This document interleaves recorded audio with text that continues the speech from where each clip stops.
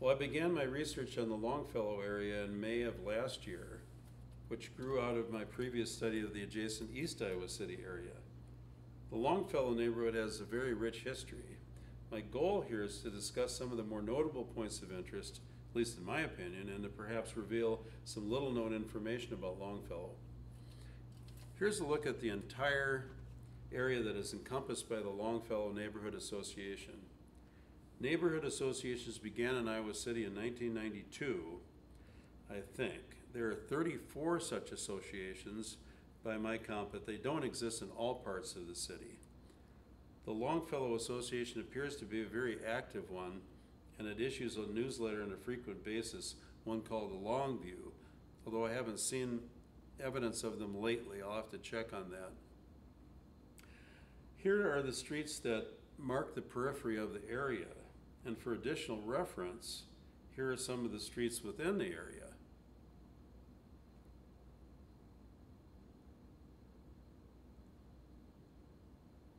Now let's have a look at the development of this area. What I'm about to show you is very detailed, but there might be some names that will be of significance as we make our way through the neighborhood.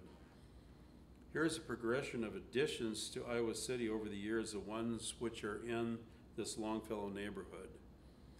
We have the P.J. Regan's first edition. Regan owned a nursery. And here's Oakes, his first edition. Oakes was a man who was to come to Iowa City in the mid-1800s and become a brickmaker. Another Regan edition. Then the O.S. Kelly Company bought some land on which they built a factory in 1899. Oakes' second edition, and then the Rundle edition, which came in 1908, including the Rundle farmhouse that no longer stands. The Swisher edition, the Swisher name is associated also with the town of Swisher, Iowa. The family name came from the family. Then there was a proposal of annexation in early 1910, which was quite significant. This was the boundary of Iowa City in March of 1910, and these were the outlining streets. You can see it was much smaller than it is today, and this was the proposed area that would be annexed. So they would go from that in red to this in the kind of blue color. It would almost double the size of Iowa City, its area. It would take in East Iowa City, which was formed in 1899, the Rundle edition from 1908, the Manville edition we know as Manville Heights, and the Chautauqua area, where they held Chautauquas. The election results showed that it was passed by a narrow margin. People both within the city and in the county were allowed to vote, and it didn't pass by a wide margin, but the city was then doubled in area.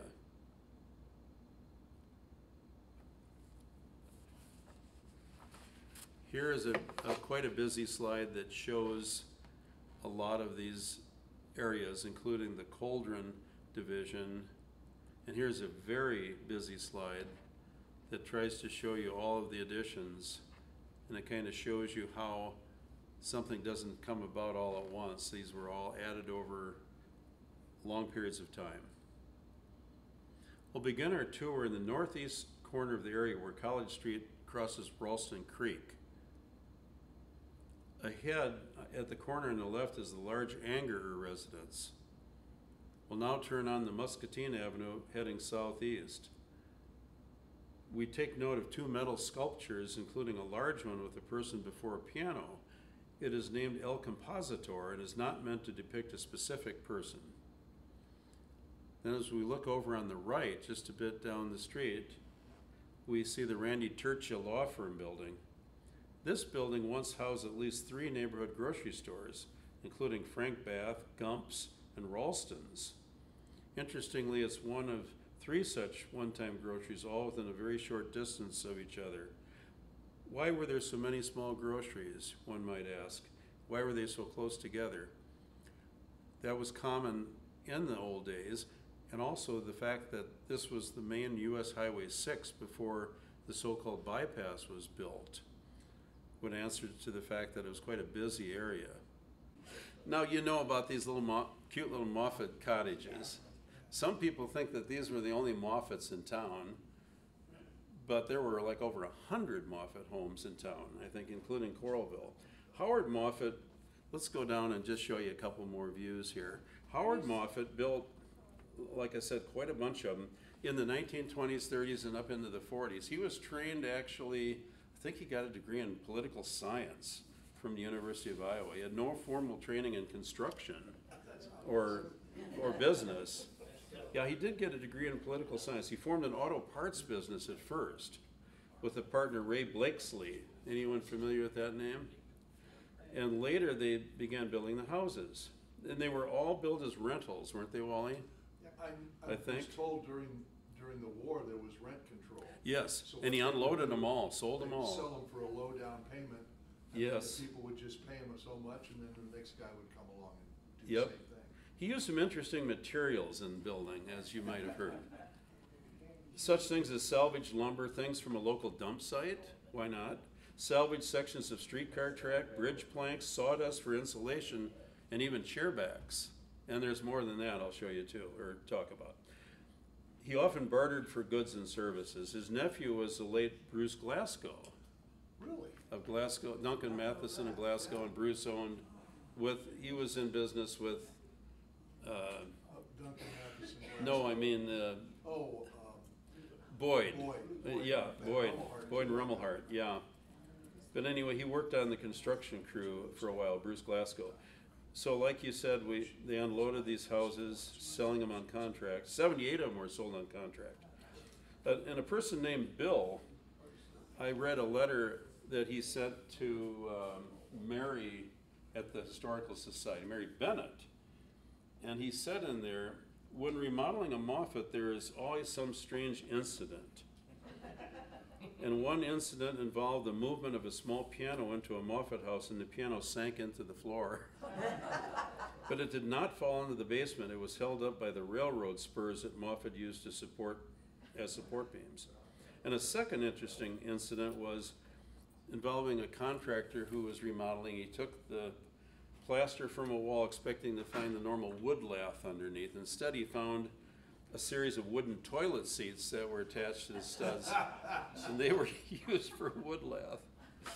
Well, Moffat moved to Texas in 1943, but still built a few homes each year until 1949. And more than one owner has told me that there's not one square corner in the rooms of their Moffats. Tom, you said 100 were built.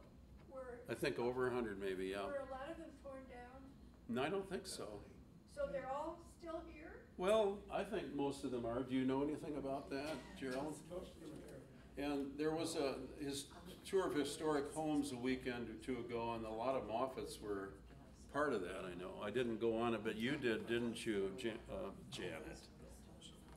Karen? Is there a Moffat map? I don't know. It might be kind of nice to. Can you go There are quite a few in the Rundle edition. There are a number of them there. Can you go online and see the Moffat map? I don't think you can. There's an article in Palimpsest. In the Palimpsest? Yeah, I read that article. That's where I learned about Bruce Glasgow and others, yes. A Palimpsest article, or Palimpsest article. That strange named magazine that is under a different name now. You know Seaton's Market, of course. Most of you remember Seaton's. It went out of business in 1996. But did you know that it included at least 5 other grocery concerns before that? Including Bonhams, Palmers, Hunters, Hartvigsons, and Cunninghams. But the Seaton's family had it for the longest run.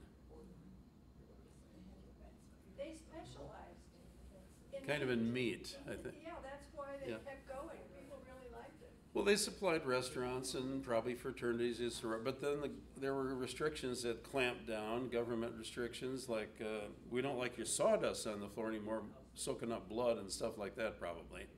But anyway, they did clamp down. There's even a rumor, maybe more than that Hy-Vee had something to do with maybe edging such places out. I don't know about that. No. I think I got that. No. Now here, this historical sign is just outside of Seaton's. It's one of 7 such signs in the Longfellow neighborhood that all come out of one project. A man named Tim Weitzel and Will Thompson, if you know the names, were the persons responsible for the research and artwork. Linda Leidiger was the writer and copy editor. Do you remember Linda, Hal? She was in the class that we just had on the inventions. To borrow from the rhetoric on the sign, small neighborhood grocery stores flourished during the first half of the 20th century before the widespread introduction of the larger supermarkets. The advent of 24-hour convenience stores put an additional crimp on the business of small grocery stores. Seaton's lost restaurant customers who accounted for 40% of their sales due to a scare, this is not on the sign, that the Federal Meat Inspection Act would restrict sales to restaurants. Seaton's took over the store in 1956, at which time there were as many as 32 family-owned groceries. Maybe that is on the sign, I don't know. During the 1930s and 40s, the Iowa City Directory has listed as many as 45, even up to 50 grocery stores at one time. Well, now it's an antique shop, and I get a kick out of their sign. Some days we're not here at all, but lately we've been here about all the time, except when we are somewhere else. And it's never open. It's virtually never, at least when I go by. It's owned by the Watts family. Do you know the Chris's Watts? son that runs that one. Yeah, I think. Now if we go down Muscatine, we're passing through Court Street and the Muscatine intersection. Legend has it that Robert Ralston, one of the Iowa City founders, had his name attached to the creek because he showed up late for a meeting. That's what I think Weber relates. That's an interesting house with those slanted windows. You suppose they did that for glare? Or just a design element, perhaps? I bet it is. Pardon? Is that a Moffett? Oh, I don't think so. It looks too modern, doesn't it? Now, if we go down a little farther, we come to the Rundle Street intersection. I heard there was a movement to narrow the street in the The reason it's so wide, there used to be a fire track went down the middle of it. That's right. There certainly was. There was a railroad track, part of the Iowa City Streetcar Company. Yeah. Does everyone realize that that's why it's so wide? We'll talk about that more in a little bit. And there's the Watts, the former Watts Grocery, that's similarly an antique shop now. But see, it was also White Books, and they pump gas there too, probably to the right of the screen where that little asphalt lot is there. Yeah, and gas station, right, okay. Now we're going down a little farther. We're at now the corner of 7th Avenue. Looking down 7th Avenue there. We'll make our way down 7th Avenue. Here we come to one or two Moffetts. They have a lot of similar characteristics with some of the stonework and the chimneys, or chimbleys like they said in the musical Oklahoma. Why are the houses closer together on the right side of the street in Rundle than they are on the left side in East Iowa City? Because the lots were narrower. But they did indeed have narrower lots in the Longfellow area, in the Rundle area, which is part of it. Did So- the street divide two different developments then? Say again, please? Did the street divide two different developments? Yes, yes. East Iowa City ended at 7th Avenue and apparently didn't go over to the west side when that was formed. Now, if you look at this, this is said to be chair backs that were used by Moffett as a design element, or parts of chair backs. I love it. 27 chair backs were used, and 25 more at the back of the house. Now as we go down 7th Avenue, we're getting down toward the railroad tracks. We see a really nicely kept stucco home, a number of craftsman style houses down there. Now here's one that's even smaller than your rental, Wally. It's 400, it looks like a neat little place, but isn't that cute? It's 440 square feet, smaller than most double garages. Now we're gonna head down Jackson Street. And we'll turn west on Jackson. On the left, we see the Littrell House at the corner of Dearborn. That was associated with the chicken hatchery, or egg chicken hatchery, yeah. it burned down, the building that housed the chicken hatchery burned down last year, or maybe year before. Maybe 2 years ago. Yeah, maybe 2 years ago. You can see it being built there. And let's turn and just take a look down, or north on Dearborn, really lovely street with canopying trees. And so as there was a Rundle Field here at one time. Has anyone heard of that? Iowa City had a short-lived semi-professional baseball team known as the Gold Sox. And later the Ramblers, I think, played there. That's about the area that it encompassed. That would be, is that Jackson and Sheridan, 7th over to Rundle. That was a baseball field. It lasted just a couple years, and they may have created that partially as a promotion for home lots in the Rundle division there. So here's the building now completed. It's a dental laboratory. And there's an alley that's just west of it that goes to the south here off of Jackson. And let's take a look down at the the south end of that. Here we see this structure. Does anyone know what that's called? The Tunnel of Love, did you say? Anyone know what name has been ascribed to this? Dead Man's Cave. That drain, the property south of the tracks into Ralston Bridge. You say drains? It drained south of the tracks into Ralston. Yes, we think it was established as a drainage ditch kind Yeah, of a that's thing. what it was. Now, do you suppose this could have been built as early as 1855? That's when the railroad was put through. Oh, okay, yeah. It's pretty fascinating. It's a neat old structure. I've taken people down to show them. It has that kind of keystone, kind of a. Was there ever a dead man in it? I heard that someone may have been shot there, or maybe it collapsed. Well, it wouldn't collapse and killed somebody, but No. who knows why? No, nothing that substantiates it. This is on the south end of it, the entrance to it. You can get that off of, what is the street there? Maybe I wrote it down. I can't remember. That's Comes off of Dearborn. oh golly, whatever, it doesn't matter. Oh, on the far side. No, as we continue west on Jackson Avenue, we come to Rundle.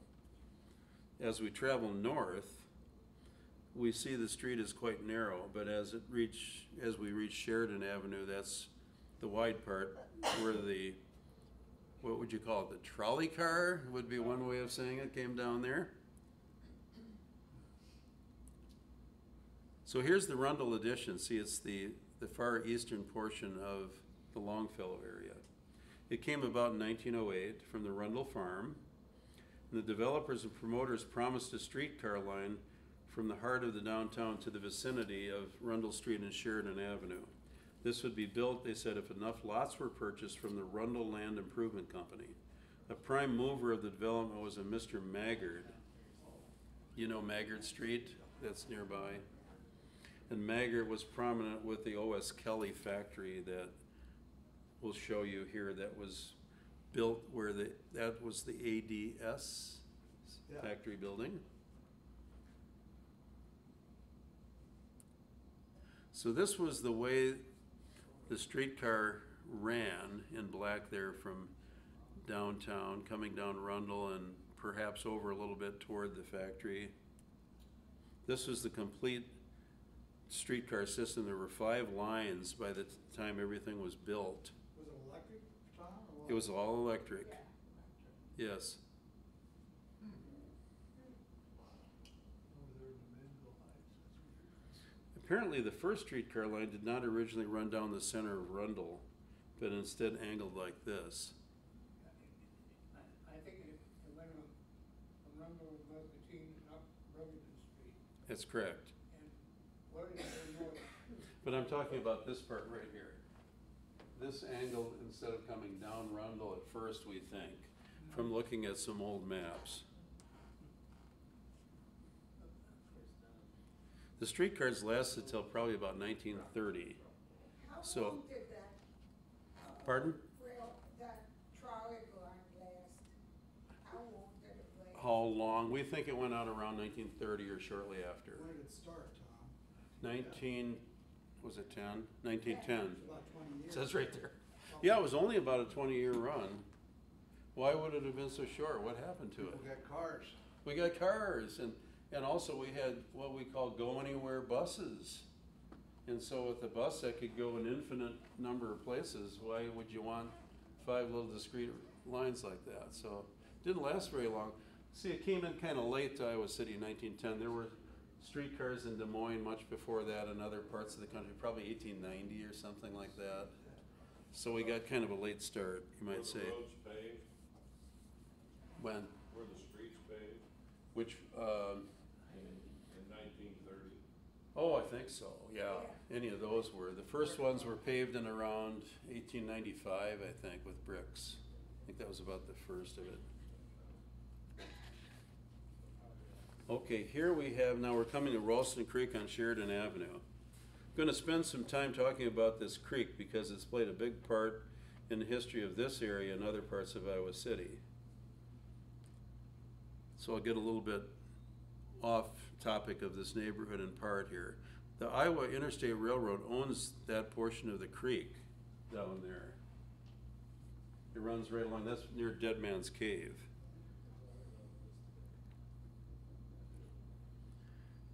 After the creek crosses, Sheridan Avenue runs north between Rundle and Grant, where there looks like there was an alley at one time. Although this is a current map from the city, but there's no alley that goes through there. There maybe was or was projected to be before because I'll show you what happened to the creek. The creek was changed, its course was changed. Originally the creek bowed out. You see the difference? It bowed out to the east, like that. They straighten it out. The question is, why did they straighten it out? There's a picture of it from a 1908 plat of the Rundle edition. I looked into this study from this engineering club. Well, I wonder if, well, Weber wrote that the developers changed it after they found it hard to sell the lots in the bowed out area because the creek flooded frequently there. However, as pointed out in this engineering study, in so doing, the low spot was left to the east of the rechanneled creek, where the water would flow to during flood events. I wonder if they just wanted a straight streetcar run so they didn't have to build 2 bridges over the creek. That's be kind of interesting to find out. In any event, it's caused a lot of floods and sewer backups. This I took just last summer. You're kidding. Where is that? This is Rundle Street, I think, here. Yes. This, I should have, well here, let me read you what I had for this slide here. The more notable 20th century floods occurred in June of 1941, September of 42, June of 62, and July of 72. The Rundle Street area seemed to be the place that was hit the hardest. Over most of the 20th century, the city argued for flood control. Often the recommended remedies, such as the placement of dams, were considered too costly. Well, what happened in the 1980s? They placed some dams, we'll talk about. It took quite a while. The city addressed the issues of trash and vegetation removal, creek bed straightening, widening and deepening. That they took action to some degree in those things. In addition, troublesome bridges like this one on Center Street were rebuilt for better water flow. To add insult to injury, in this troublesome creek, residents often dumped refuse, appliances, sewage was emptied, raw sewage was emptied into it. Commonplace in the old days. This is one of our dams on Scott Boulevard. 1983, it was built by Rita's Ranch Dog Park. And here, that same day I took that other picture, is the water that backed up there. Just from Ralston Creek's one branch, which is relatively short, but drains quite a bit of countryside east of there. And here's the Hickory Hill Park Dam.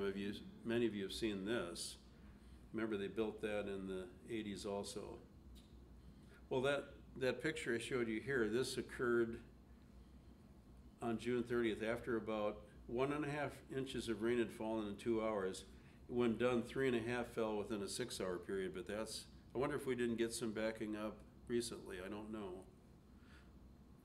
And then Okay, the other thing that has lessened the burden on the creek is the creation of stormwater retention areas. This is on Scott Boulevard by Regency Heights Apartments. There's a big bowl there and pipes that come out from draining neighborhood streets. So that acts as a area that soaks in and relieves the burden on the creek. Here's a picture of the creek system that I outlined in blue with the two dams and showing the former location of the creek in black there. I mentioned the rebuilding of the bridge at Center Street. The creek's higher than the area to the east, so a lift station is in place to dump water up and into the creek through these pipes. They were installed in 1981, and I wish I'd gotten a picture of when it was really coming out of there. The heavy metal lid was just straight out with the amount of water that was flowing out of there. The smaller pump can handle 950 gallons per minute, whereas the larger can handle 10,000 gallons per minute. To put things into perspective, how many gallons of water do you suppose are present from 1 inch of rain and just 1 acre of land? 300,000 gallons is what I read. 1 inch? Yeah, in spite of all the measures we've taken to tame Ralston Creek, we still face some flooding issues from time to time. You remember the sandbagging that was recently done by the new PI. Any of you experienced any sewer or flooding problems in Rundle? Well, there are only one person or two from Rundle in here, but you haven't had any problems. Okay, here are some views of that rain again that I showed you before with that 3.5 inches after 6 hours. So Rundle Street. How did you get there? Oh, you can drive easily right across the Center Avenue Bridge from the west. Yeah, from the west. You were swimming in. Oh, yeah. You have hip boots? Pardon? You have hip boots? Yeah, didn't need them, but they're looking north. Or wait, looking east across Rundle Street down Center Avenue, okay. But from the west, I could get there just fine. So they must still have this happen from time to time. Is that a taxi down the street? I think it is, yeah. Yeah, that's a taxi, yeah. Boy, I bet they're sorry. Well, crossing Ralston Creek now finally on the Sheridan, we come to a newer development. You know about this newer development here? The trail. It has a name and a trail, It's Longfellow. Longfellow Court or something. Why is this sign in blue? I know that, I know. through hard experience. Yes. That means that's a private street. It's Yes. It's not maintained Yeah, or. private Not maintained by the city. Yeah. You see them around different places, like Memler Court off of Rochester. Court Isn't it? Street Place. Yeah, Off of Melrose, there's a private street there. quite a few. This is an aerial view of the development. I thought it was kind of interesting. This is the peninsular development where they have houses that are made to kind of look like the old time houses, and it seemed like they would have blended in a little better with the Longfellow neighborhood had they done something like that. It's kind of strange. I think the middle street is a city maintained street, but the east and west aren't. Could be, I don't know. It's kind of, Tom, seems goofy. Marcy and I found out something rather interesting about creeks in Iowa City, which I mean, I came from Nebraska, and all waterways in Nebraska are controlled by the state. In Iowa City, the owners of 85 to 90% of the creeks in Iowa City are controlled by the owners. The city has no right to step foot on that property. Ah. So we wanted to mitigate because we were getting a lot of, we were starting to lose trees, and they said, we can't help you. So we actually worked out the money and had it done, so we brought in. They've had cleanup days in Longfellow where people have gone through and helped Yeah. remove debris. And they hired, I think Carol Chaddock donated some time one time along that area by this new development when they put some embankment stuff in there. And some other company, I think, might have donated. That's right, it's gotta be done by the people.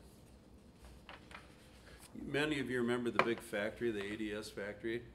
It was originally the Western Kelly Manufacturing Company, O.S. Kelly, built in 1899. And it produced small gas engines and farm equipment, different things. It didn't stay that too long, till about 1912. Various other things went through there, used the factory over the years. This little building, I guess, is the original building that was called the Way House. Have any of you seen this? It's off of the westernmost street along that new subdivision to the south of Sheridan. And you can see the scale that was used there, still in place. And who uses this now? Anybody know? Heard of the Craft Guild of Iowa City? Oh, yeah. That's what they use. It was formed in 1939 by a group of Iowa City ladies to create craft items from materials both found and salvaged, and then sell them in order to benefit the community. I guess they still have an active group. And here's the famous pedestrian tunnel that they put, I guess they literally pushed under there with something, but it cost like hundreds of thousands. It was a massive amount of money, it seems like. Now we're going west on Sheridan. Wait a minute, you were mumbling there, Tom, what'd you say? Well, I spent a lot of money, like, I heard maybe $300,000 to put this in, but Where is it? it's right on the southeast edge of that newer development that was built in the 90s that goes under the track. So now you have a shortcut as a pedestrian or biker to get over to, Procter and Gamble. yeah, what's the road right there? Kirkwood, Lower Muscatine. There's a church right on that corner. Yes. Yeah, yeah. So we'll move westward on Sheridan. An area nearby here was used as a stage, I got ahead of myself, Wally, used as a staging grounds for troops and I think I have that coming up here as Camp Pope, but I posed a little picture here because we're just gonna go down Grant Street for a moment at Wally's request here. One of my frequent attendees, Wally Kopsa, years ago bought this little house that's, what, 500 square feet? 528 square feet. 528, it was brown at that time. It's become kind of overgrown. He's had a renter there for quite some time. Wally's here. And when Wally's boy was maybe 8, 9 years old, they drove by and Wally told his son that this is a new house of theirs. And he said, "You don't mean to tell me you bought this little brown dump, Dad?" So he remembers that little story, of course, to this day. There's Camp Pope, and this was about the area delineated by Camp Pope that prepared soldiers for the Civil War. I imagine a lot or most got on the railroad tracks right nearby there and went off to war. Remember, the railroad was built in the very end of 1855, beginning of 1856. It became operational. It only went to the east at that time. It took, what was it, 5 years at least to get to Oxford, 5 or 10 years later, can't remember. We were at the end of the line, so it was a major step to have that railroad brought to Iowa City at the end of 1855. Now we'll head over to Summit Street. And if we go down to the very bottom of Summit Street by the railroad tracks and look north,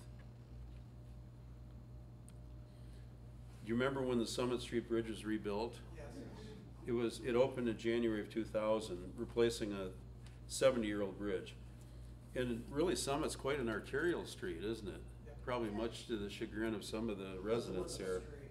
The residents were probably quite happy for the 7 or 8 months of construction. Irving Weber told the story of a lady who brought down a hot rodder by the name of Johnny in the 1920s when he was using Summit Street as a racetrack. She stood in the middle of the street violently waving her broom, bringing the lad to a stop. And why did we name it Summit Street? Probably because it was up at the top of the city. The elevation is 728 feet, whereas the Iowa River drops almost 100 feet if you go all the way down to the west. And here's a plaque that commemorates the coming of the railroad, and it talks about it coming. It doesn't specifically say, well, it should, yes. The story has it that it arrived just before the stroke of midnight in 1855. Our local historian Bob Hibbs thinks that's kind of a fable, but I can't find anything that really discounts that. Is this the one where they put the railroad ties down to say that they've arrived and? Yeah, They had the to- townspeople turned down help, they built bonfires for light, and it was bitterly cold. And then what happened, the locomotive came to a grinding halt. And so they had to use pinch bars to edge it along and arrive just in the nick of time. That's the story, anyway. But Now, as we, it was done to, win some kind of a prize. yes, it was. There's a $50,000 prize. Yeah. Tracks that reach the station, then the tracks have to reach the station. Pardon? Where the station is now. Well, it used to be where the freight station is, it used to be the main station. Yeah, the main station was on Johnson Street, Yeah. and now it's on Wright Yeah. Street, yes. But A little bit to the east, yeah. The agreement was the tracks had to reach the station. I think you're right, yes. Yes, that's right, the Johnson Street Station, yep. So as we go north on Summit, we see that there's some newer houses there, out of the character of what most of Summit Street is. Mr. Henry Strom, or Strom, I suppose, Strohm, owned a sizable parcel of land west of Summit Street where he had a nursery for almost 40 years, I think. So that's part of that. Bakery, good food. Has anyone used the Deluxe Bakery?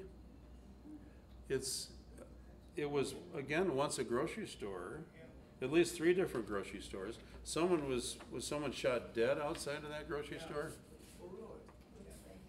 Wally, I'm glad we scooped you on that. I like that because you know a lot of this history. But on the same side of the street, a little bit north, there was said to have been a grocery, an address I couldn't find, whether it was maybe in the barn in the back or it was torn down. It doesn't seem likely it was torn down because these are older homes right here. A little bit of a mystery. And another grocery store that I couldn't find an address for. Not surprising that there'd be a lot of little grocery stores. Of course, most of Summit Street is made up of these palatial estates. It's kind of mansion. Wasn't that big brick home on Summit rotated? I don't know. Yeah, Is that right? yeah. You think that's rotated? Most of the area that's in Longfellow falls under the category of either an historic district or a conservation district. So any proposed work or changes to the exterior of the building, they don't care about the insides, I guess, must be reviewed by a commission in Iowa City, and many restrictions are in place. Kind of been a double-edged sword for a lot of people. On the one hand, the preservation of existing architecture is nice, but for some, it's a place of economic hardship. Say they replace a window, and they have to get a more expensive original type window.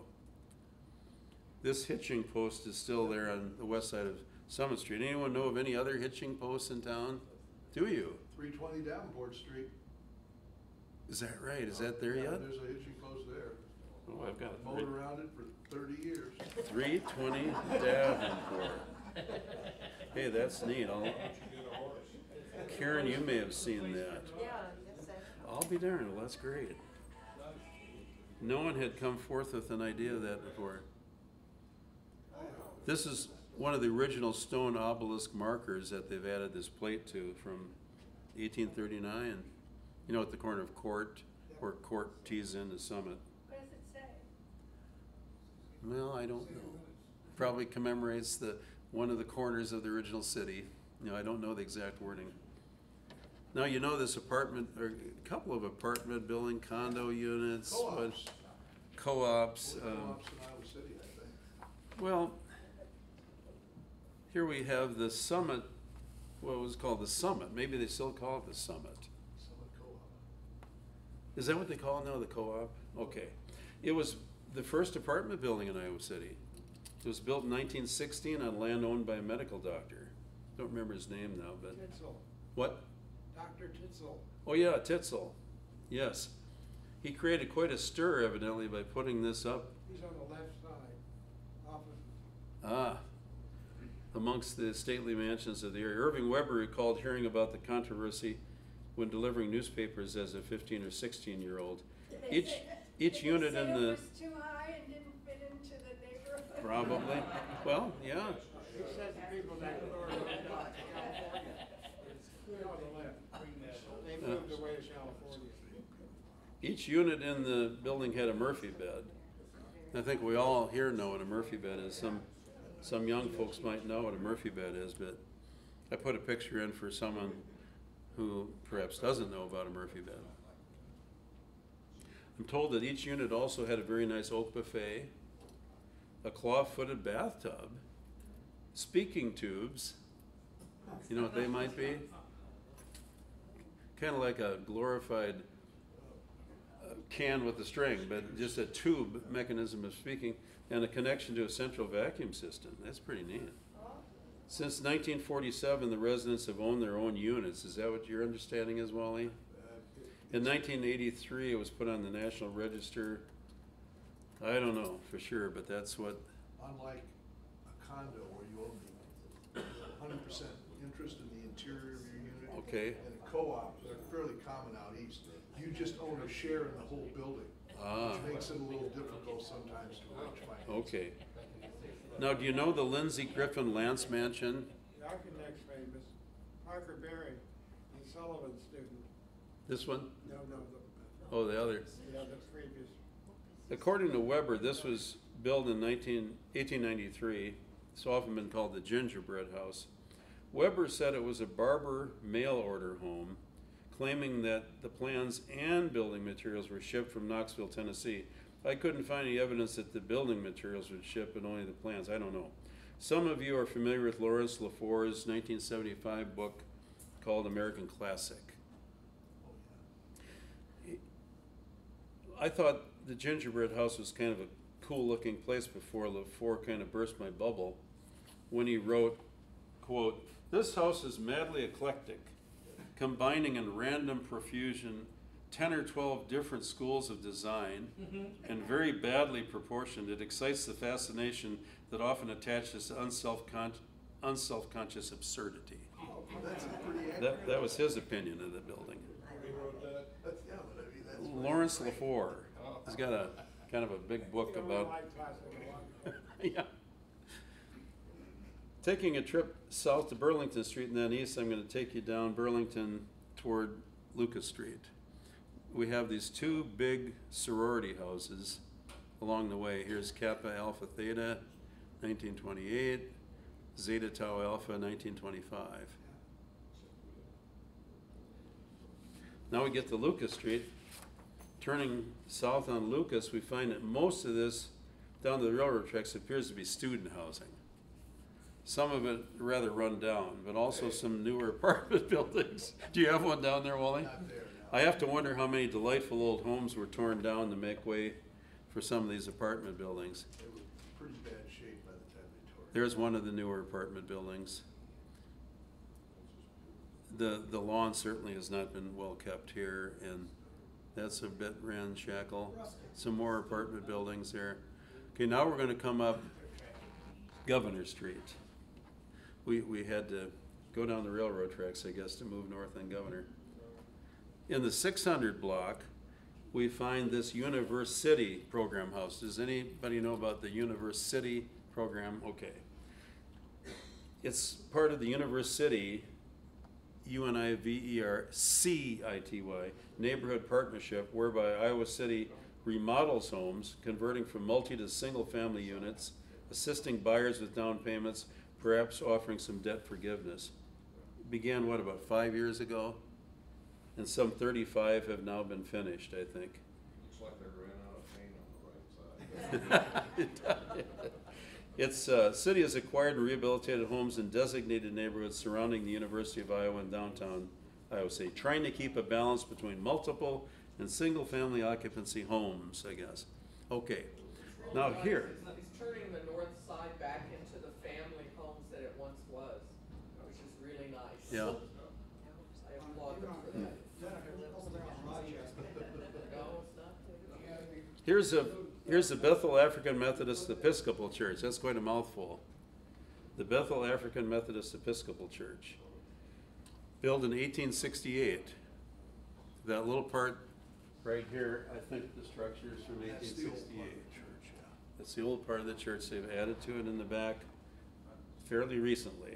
They did a really nice job with that. Have you been inside, Eddie? No, but I've been all But- around it. What street is this that you're? Governor, 411 Governor. It was situated outside the original city limits because when the church was built, who was not allowed to own property within the city limits? Black people, African American people. And women. And here's another historical sign that talks about the church here. It's Iowa City's only historically black church. This house at 332 Governor was built in the 1850s or 60s. It reminds you a little bit of the old Capitol. It's one of the earliest in Longfellow. It's one of the University program homes. Now I'm going to jump over to the corner of Summit and Court and move east on Court Street. Oh, yeah. Aha, okay. Most of you probably know it as the Grant Wood home. The famous painter of American Gothic and so many other things, but that's what he purchased this and lived the last years of his life here. He did own it He did, I believe so.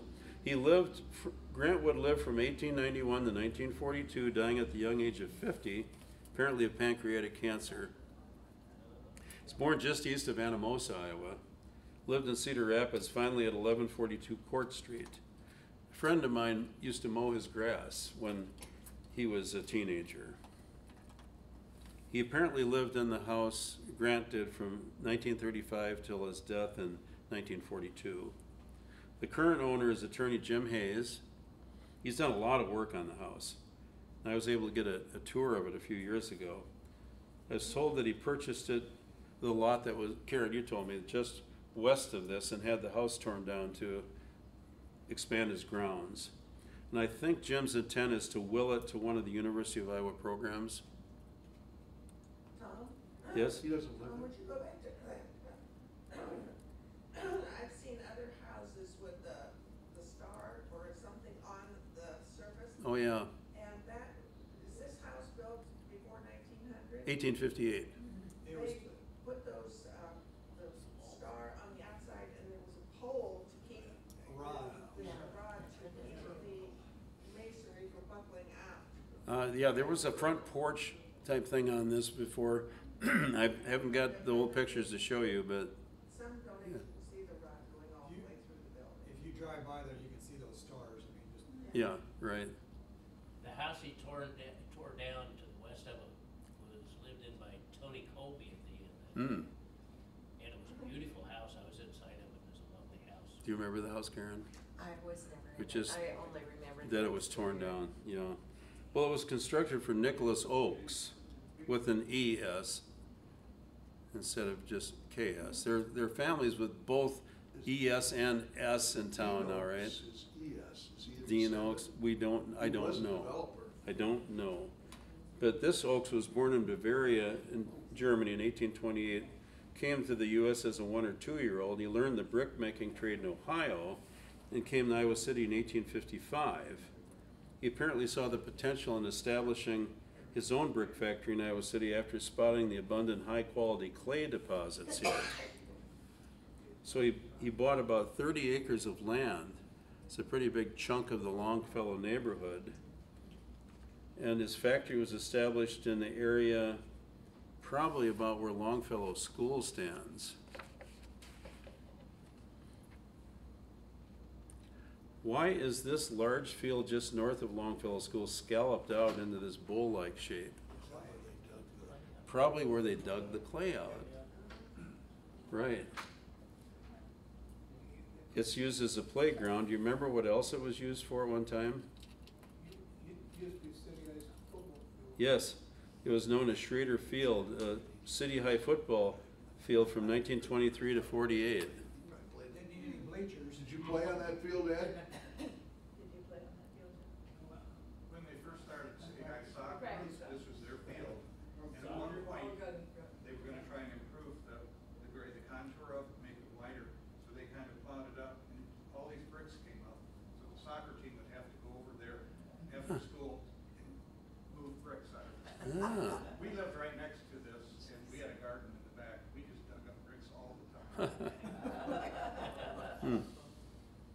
Well, here's Longfellow School.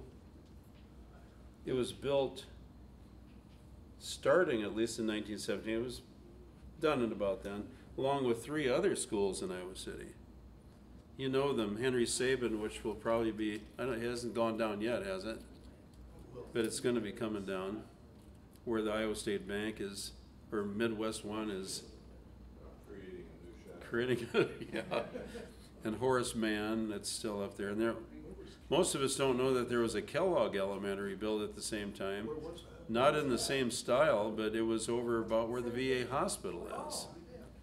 And it served the grade school people from the Chautauqua and Manville Heights areas until it was replaced by the Lincoln School in 1926. So Kellogg was torn down?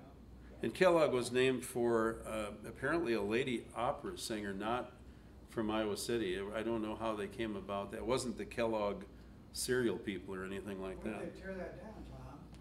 That I don't Long remember. time ago. Well before the 50s when the VA went in. I don't know. Or maybe not well before.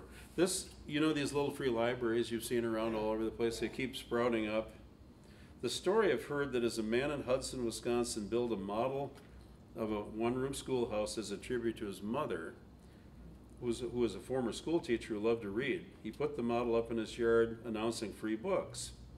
He partnered with another man with the goal to build 2,510 little free libraries, as many as Carnegie had built, and then keep on going.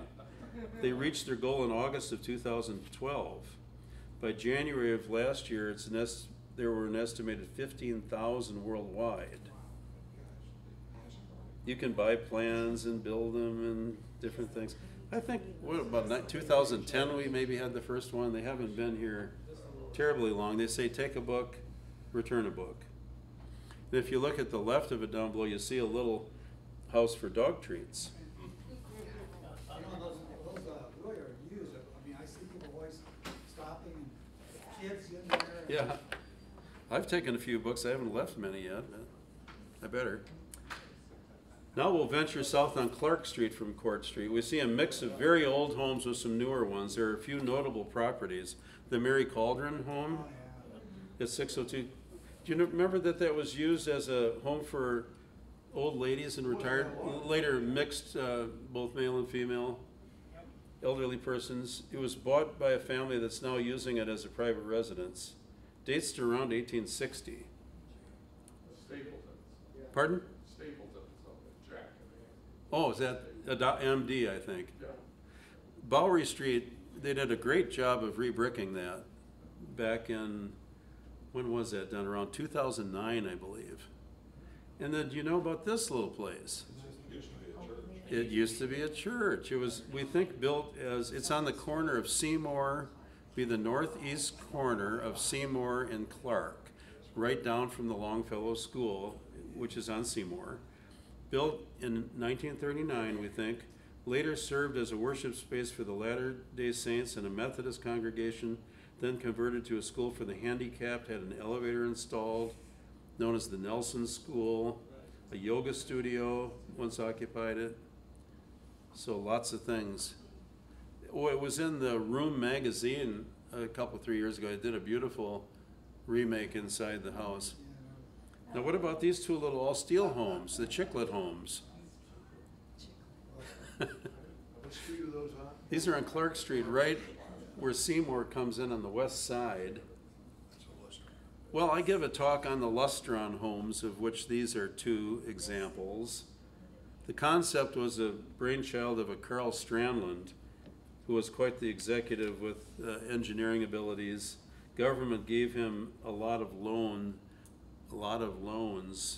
which the project flopped finally. It only lasted a couple years. But it's interesting, they delivered an entire home on one truck. 10 tons of steel, over 3,300 parts and 4,000 nuts and bolts, all on one truck. They loaded them in reverse order, so the first off the back of the truck were the first used for the building project. That's the subject of a whole nother talk.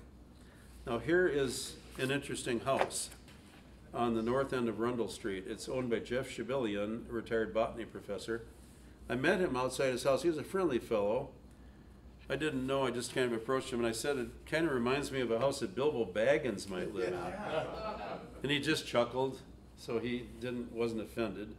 Who do you suppose built this house? Yes, sure did. And Jeff told me that Moffett salvaged this round window from a factory. He's got it in the front. Can you see it in the, well, you can't, it's right behind there in the front of the house. But Moffett used some interesting materials, as we've already learned. And Jeff told me on one Halloween, a little girl dressed like a witch came up toward his house. His parents urged her, go ahead, you can go up to the door. The little girl said, no, a real witch lives in there.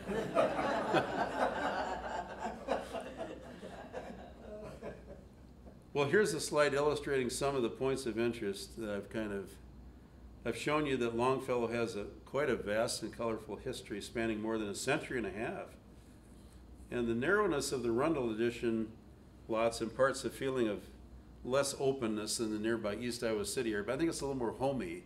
Just feels kind of neat when you go through there, each in its own way. It's had industry that's come and gone, major floods, home to a variety of interesting figures, including at least one famous one, Grant Wood. But the area should be, the area should continue to be important to the University of Iowa for its offer of rental properties for students, and it will continue to serve as a community for the greater non-student population. There's little, if any, potential for any further development there, and it's protected by the conservation and historic preservation areas. But I think there are a lot of people who are very proud of their neighborhood. I've heard a lot of people say with quite a bit of glee that they really are proud to live there. Tom, who maintains that trail? That goes into the new area? Yeah, that is really a neat trail. Must be city, I would suppose. City park, Yeah, there is, actually it's a little, just to the east of it is, it's named as a park, I guess. I think so. That is really neat You know, area. you talk about sources that you need. I've used a lot of internet sources, a lot of individual people, but the internet provides such a wealth of information anymore. Going through some of those engineering things at the city and flood records and talking with a lot of people at the city, university professor. A project like this is never done because you don't reach an end point, you just keep learning more and more. But I think it's quite a fascinating area and enjoyed working with it. So thank you.